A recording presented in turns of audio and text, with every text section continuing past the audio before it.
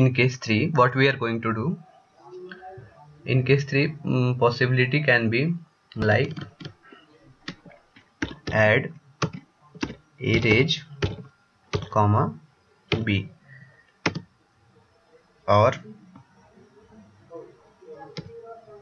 it can be like move r b range comma a. So a statement like this can be there. So in imperative statement table, starting from add to com, this can be possibility for tokens, means in this case 3 tokens can be there. So what we will do, first we will search in imperative statement table token 1. If we got that token, means if its value, its index value will be equal to 1 or greater than 1 and less than equal to 9, means it belongs from array to div. So next we will check for third number token, means for this case like add a range comma 5 for this case. So what we are searching, if token 3, means this one of 0th position, is equal to this equal to, then we will search for literal, means this is literal. So we will search in literal table. If we did not get that literal in literal table, then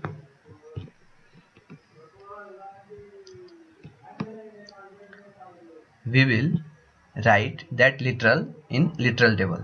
So first of all, we are going to take that whole literal in one temp variable. So we are storing this whole token in temp variable. So 5, in this example 5 is literal and its corresponding address is literal count, and we are storing that literal in literal table over here.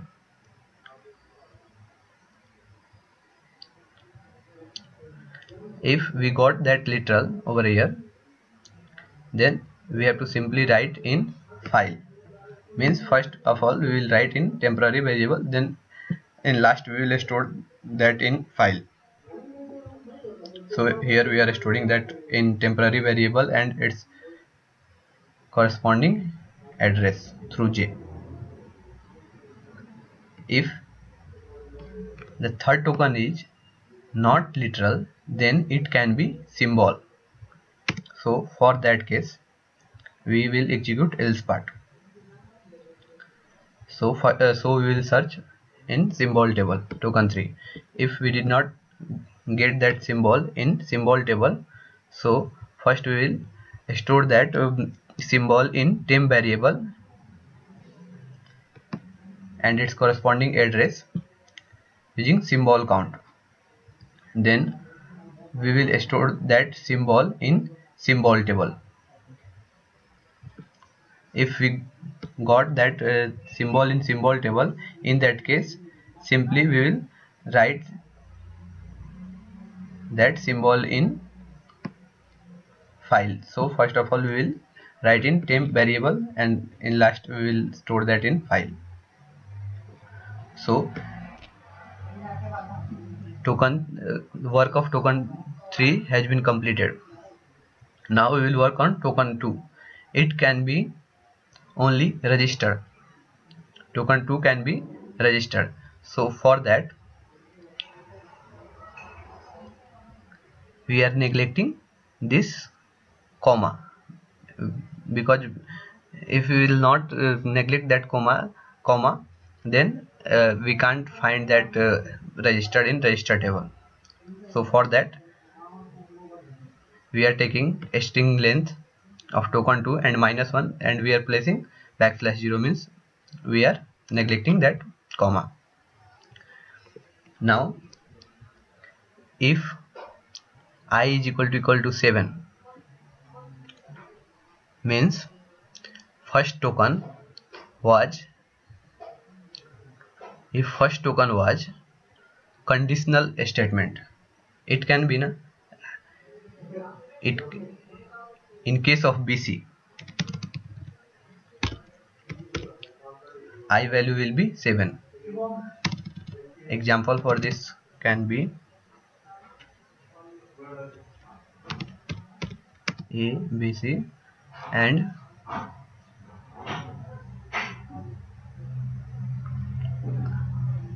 like that. It can be anything, assume anything. So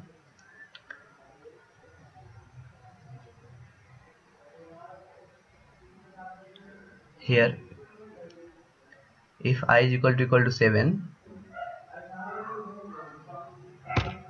that example will be like this.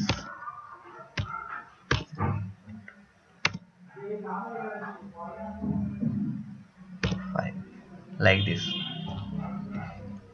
So if I is equal to 7, then we will search for second token. If it will be conditional statement, then its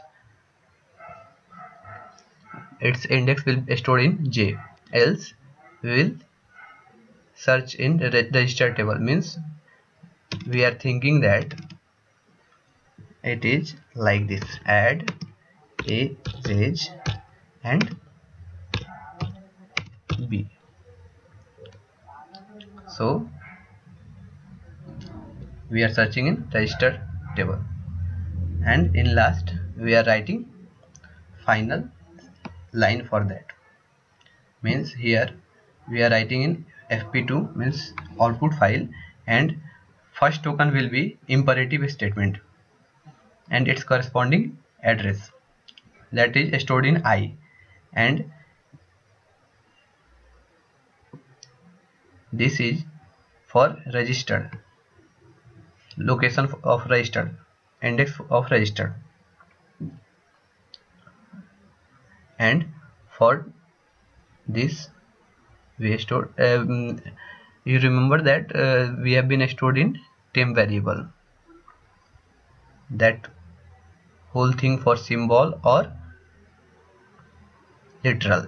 So we will print over here, right? Now we have been covered case for add to div. Now we will consider case of DC, declarative statement.